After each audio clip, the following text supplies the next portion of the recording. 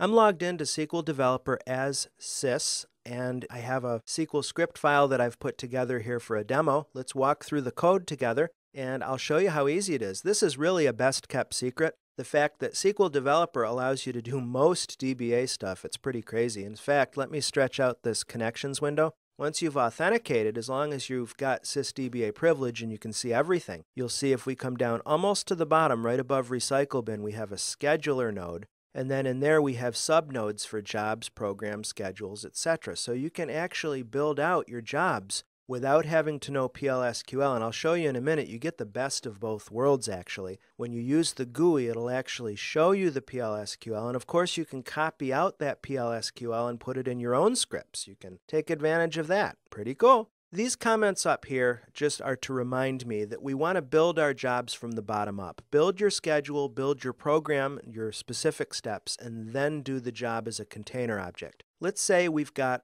this end of day idea from 5:30 to 6:30. We've got a window defined, and that window in turn is associated with a resource manager plan. So we've got the environment for our after hours job laid down. The schedule, I keep tripping over words, is what the job uses to run. And I'm going to create a schedule here called Schedule End of Work that runs daily. The same thing, the comment run at 5 p.m. every weekday. It's the same interval as what we saw with the window. So I'm going to select this code, run it in the context of sys, anonymous block completed, so that's cool. And that's all there is to creating the schedule. Of course, it's easier to do that in the graphical user interface if you're not comfortable with PLSQL. I think I've told you before, if I have whet your interest, even though I'm not teaching you PLSQL in this course, we at Pluralsight have PLSQL training that's excellent, so make sure to go in the library and check that out, please. Next, let's create a program. There are different options for programming. PLSQL block is just one. I'm creating one called test_program. And all this PLSQL block is going to do is run a table stats job against the HR employees table. This is a very simple example. There's an enabled flag, obviously comments. Select these lines, anonymous block completed. Fine. So now that we have the schedule and we have the work itself, we can create the job by running dbmsscheduler.createJob. And notice that we're just plugging and chugging. We specify a job name and then a program name and a schedule name. And it's very modular, like I said. Pretty cool. And then I go on here to show you how to create a window programmatically. That's all well and good.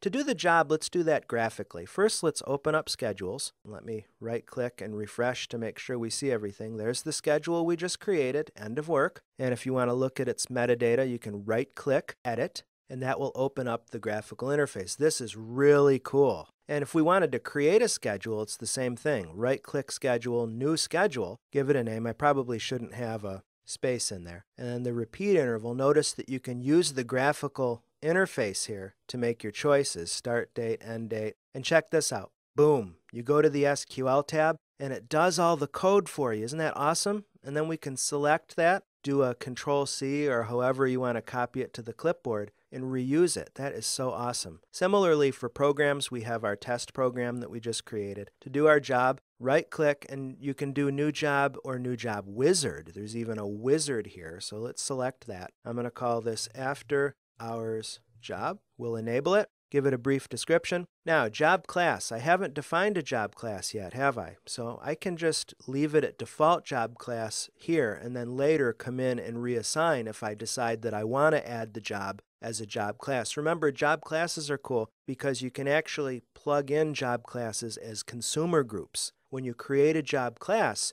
you assign it to a database resource manager consumer group, okay? The type of job, check this out. PLSQL block, chain, stored procedure, remote stored procedure, executable, script, a lot of flexibility. Now, I could actually type my PLSQL right here or just paste it in. Because I've modularized, I'm going to choose named program, and then I can select my program right here. Isn't that cool? When to execute a job, I can build a schedule right here, but that's not what we're doing. Best practice is we're going to modularize. So check this out. I can do either a schedule or a window. I'll just choose the schedule that I created called End of Work. Isn't that awesome? Click Next. You can run these locally, remotely, or on multiple boxes just with a simple tick of the dropdown. We can pass in job arguments if we want to. We can customize alerting if we have an SMTP email server. Bunch of properties that give parallelism, time zone, restartable, fairly self-explanatory metadata. And then we have our summary page with a run of the PLSQL that's responsible for building that job. Isn't that cool? So there you have it. And you can rest assured that anything we create here in SQL Developer is available to us when we go back into Cloud Control, and we can take a look at it there as well.